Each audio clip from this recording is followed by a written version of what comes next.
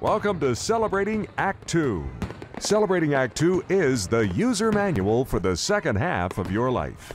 Hi, I'm Debbie, and I'm here again to talk to you about dating in midlife. And today I want to talk about a trend, well, at least one I noticed when I was dating, where the guys seem to treat the initial early dates as an audition. There's been a lot of talk lately about people beginning dating chats with, and what do you bring to the table? As if this were some kind of a job interview. And I've also heard the responses, never answer that question because this isn't a job interview. And dating, love and all should not be transactional. You're not exactly trying to sell yourself. One of my very worst stories was when I was dating a very wealthy guy, and he seemed to think that the point of being online and dating women is that they were going to audition to try to be worthy of his largesse, of being in his life. So I would hear, well, I host parties. Would you be available for that? Would you help with that? I go away for days. Could you stay at my house? Because I'm worried it would be broken into. I'm an attorney, so it'd be great to have a lawyer on my team. Basically, I thought I was interviewing for the role of administrative assistant.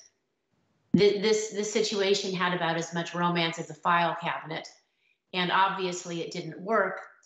And I probably only let it go on as long as I did because I was very new to dating then. So I didn't understand that it was really very unpleasant to have someone tell me, well, compared to my last girlfriend, you're a lot more articulate, but she provided meals and you don't pay for enough. I mean, that was pretty ugly. He also made me sleep in the basement, but that's another story. I think part of we get into this problem is that we women, a lot of us were brought up to be people pleasers. We're brought up not to offend. We're brought up to try to impress people, to fit in, to be likable. Someone's like, well, what do you bring to the table? And you're like, well, I'm a great cook, and I only think about the other person, and I'd be happy to drive your kids to school. No, this is a product of upbringing. It's not a good idea. Ask him what the hell he can do for you if you're going to go that route.